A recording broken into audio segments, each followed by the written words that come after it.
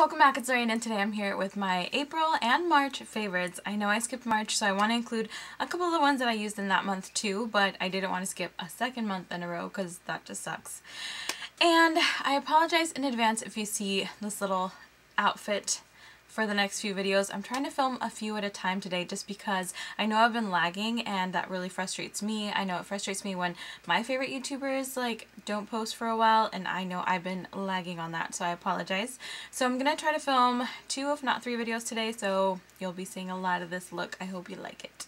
But yeah, let's hop into the favorites, why don't we? Again, I'm sorry I didn't do a March favorites.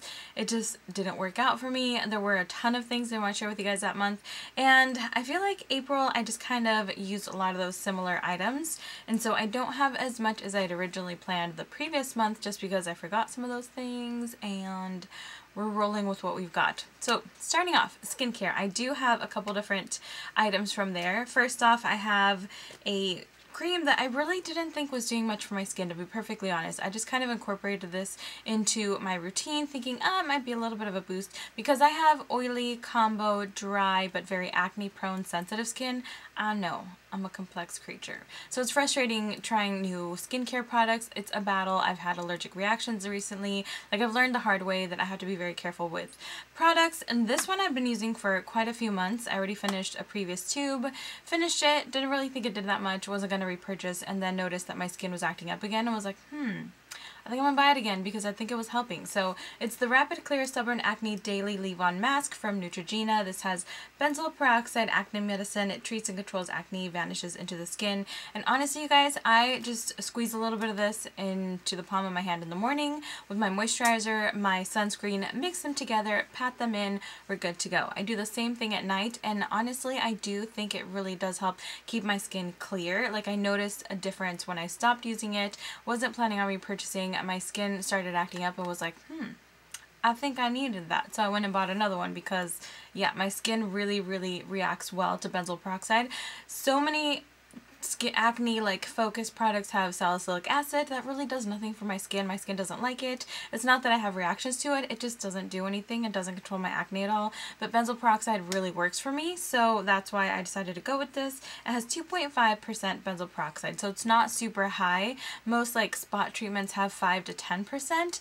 So it's just a nice kind of hint of benzoyl peroxide to add to your routine to just keep your skin kind of balanced. It works really well for me, so I had to pick up another bottle because I noticed a difference, and so who doesn't want clearer skin? And yes, I am having a little bit of a breakout situation, but this has definitely been helping clear it up. So I wanted to give that a shout out because I love this stuff, to be honest, and it's not always easy to find. So when I find it, I'm like, yeah, I'm gonna need that.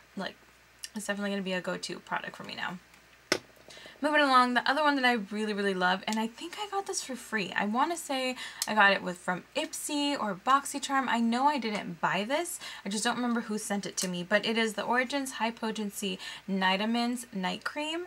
And honestly, I picked this up because I ran out of the previous night cream. I was using Strivectin before, and I was like, I don't really have so much cash. I was looking through the various products I've received through BoxyCharm and Ipsy over the years, and I found this at my little, stash, and was like, I've heard good stuff about that, and I need a night cream. Alright, let's do this. And honestly, I love this cream. It's nice and thick. It's not super heavy though. It just leaves your skin feeling nice and baby soft in the mornings. So what I'll do is I'll use a little spatula to scoop some of this out, put it in the palm of my hands, mix it with that Rapid Clear, mix them again, pat it all over my face after my serum, and it just works really nicely. My skin's really soft, silky, it's baby smooth in the mornings. I really love this, and a little bit goes a long way. I've been using this pretty much since January, and I'm about halfway through the pot. So just the tiniest pea-sized scoop mixed in with the Rapid Clear has been working really nicely for my skin.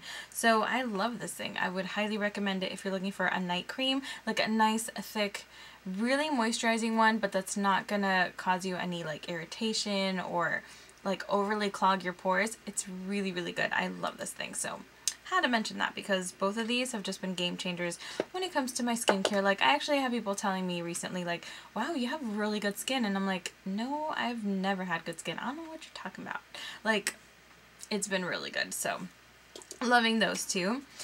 Moving along to the actual makeup, why don't we? So first off, this product I had actually said that I didn't really love, that I liked something else better, but now that I've been using it again, I'm like, you know what? They're about the same, and it is the Anastasia Moonchild palette. I will say the formula on this is a little bit annoying because it's super delicate and it crumbles very easily. Mine's already broken.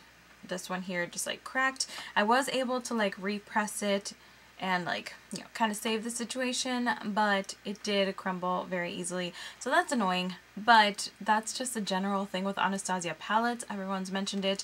The Nicole Guerrero one, we had so many returns at Sephora because we were like, it came broken. We were like, sorry. So yeah, Anastasia has a rep for having very delicate powders. They're very finely milled, and so they break easily. That's my only like complaint about this, is that it's really annoying, but other than that, it's a really good product. I've been using this a lot for highlighting lately. I like the Kat Von D one that I'd kind of compared it to when I did my like NYX dupe. I like this one better for eyeshadows or for, you know, across the lid kind of situation, but for highlight, this one's pretty decent, and I've been reaching for her a lot. I just find that the pan size is easier to use from this one when it comes to highlighting, whereas with this one, they're like round little dots, and so they makes me think of eyeshadow, not highlighter.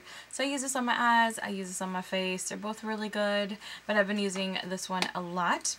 And in conjunction with it, I have been using my Cover FX Custom Enhancer drops in the shade Halo. I'm sure you guys have seen this. This is beautiful, so I always use this as a base with one of those Anastasia shadows on top, and it's beautiful. I'll just do a quick drop for you guys so you can see what I'm talking about. If you're into holographic, unicorn, all that good stuff, this is beautiful. So there's a drop of it, and I'm not sure the camera's going to pick up. I'm not going to blend it too much so you guys can hopefully pick up on the multi-dimension of it. I don't think it's going to do it justice. There's a lot of purple in it, which I think on camera it's just showing up as like a holographic blue silver, but trust me, there's quite a bit of purple to it. It's just gorgeous. So I like to do like pat this into my cheekbone area, then dust it with some of the Moonchild colors, and it just works really nicely. So I've really been into that kind of holographic thing. It's really pretty. I'm digging it. So I've been doing that combo for a bit. I also can use the Cover FX drops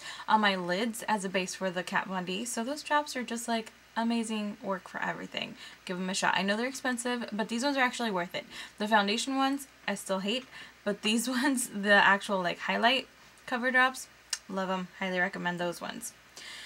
Now, also, since we're on the topic of highlight, I have actually been highlighting quite a bit, which before was like my weakness, and I had to step up my game because Sephora had like highlight as the focus for our face, and I was like, okay, guess I better learn to do that.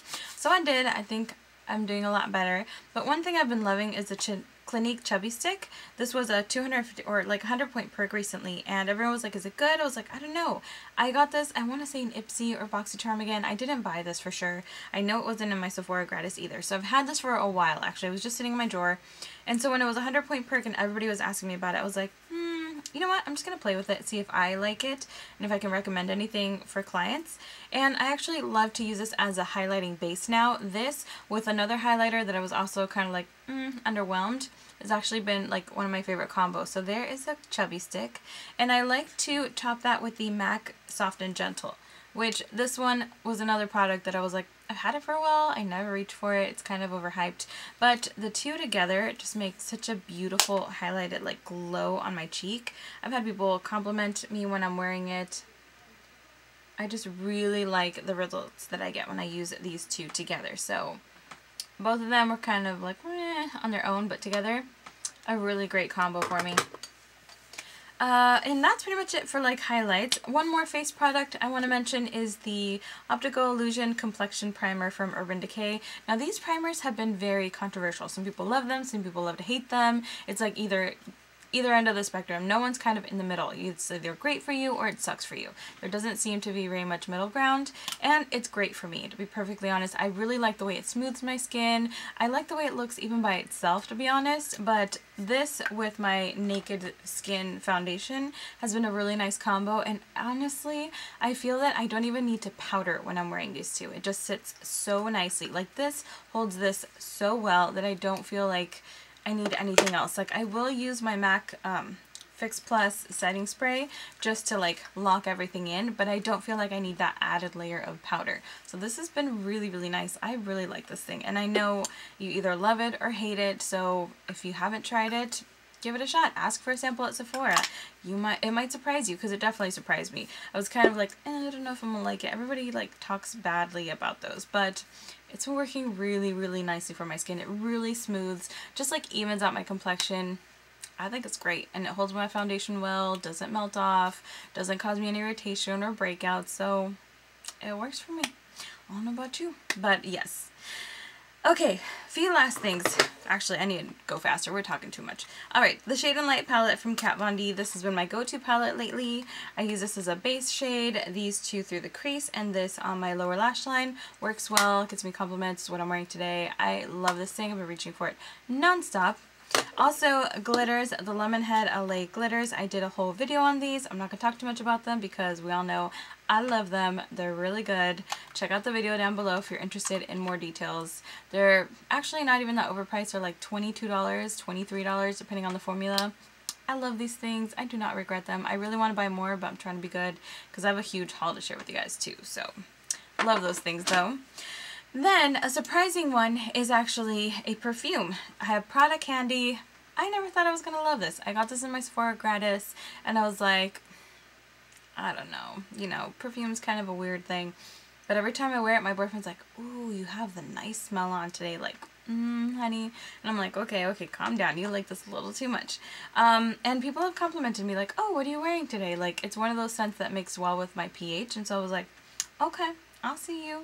I haven't even had it that long, and I've already gone through quite a bit, which is a good sign for me because my perfumes usually last me forever. Like, no joke, I've had one for almost a decade, if not longer. So I'm not a big perfume girl. I've been kind of switching into it over the past couple years and making myself wear it more, but with this one I don't have to make myself. I'm just like, where's my perfume? And recently I earned some gratis at work through like a little promo they were doing, and I was able to choose something, and I chose another bottle. I was like, yeah, I can get another bottle of perfume for free. I'm gonna take that because that works really good for me. So yeah, definitely, I already know I'm getting another one in gratis because I picked it. So that's how much I liked it.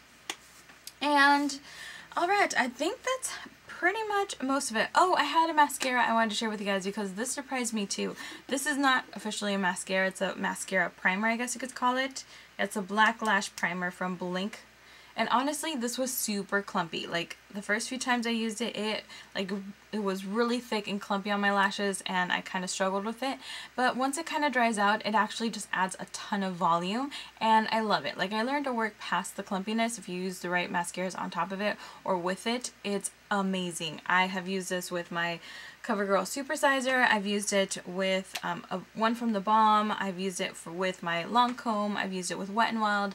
Every mascara I use with this primer, like this just volumizes it. Like if you apply it at the lash roots, it just adds like a nice thickness to them. You like pull up, it really, really makes your lashes nice and thick. It definitely adds quite a bit of product, but again, if you have the right brushes for your secondary mascara, it's a beautiful effect. I've had people complimenting me, asking me like, what fake lashes are you wearing? And I'm like, no, these are mine. These are mine. I know. They're amazing. You need that Blink primer in your life. Like, let me show you girls right here. Like, I've been telling everybody and their mother about it. It is so, so good. Like, I don't have thick lashes normally. My lashes are pretty long, but not thick, and that just makes, like, the perfect combo. So, love that thing. Even though it is a higher end brand, I'm gonna buy some more. Like, I got this for free in Ipsy. I don't even know how long ago. It took me months to open it, but once I did, I was like, girl, where you been? What you been doing with your life? You needed this. What were you thinking? Like, I regretted not opening it sooner, but at the same time, I'm glad that, like, it hasn't dried out yet, you know? So, I'm definitely going to repurchase this, though. So amazing. So that is pretty much everything that I've been loving for the past couple months. Let me know if you have any questions. I would love to answer them for you. And yeah, thanks so much for watching, guys. Let me know some of your favorites from the past month or two in the comments down below. Don't forget to click the like button so you know you enjoyed this, and subscribe for more videos, and I'll see you soon.